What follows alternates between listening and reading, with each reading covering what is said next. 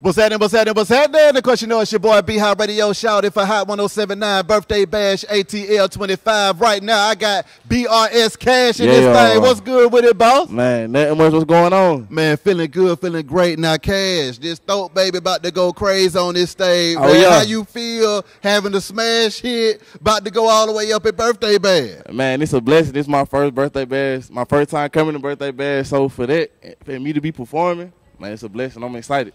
The success of that song, man, going crazy in all of the clubs and just all over the country, man. How's that been for you? Coming through with them plaques, showing the DJs loves and putting it down for the time.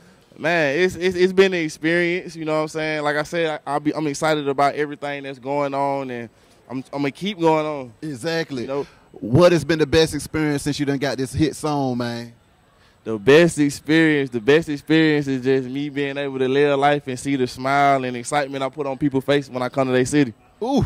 So now, about to hit this stage, man. Right. What you about to give it to them?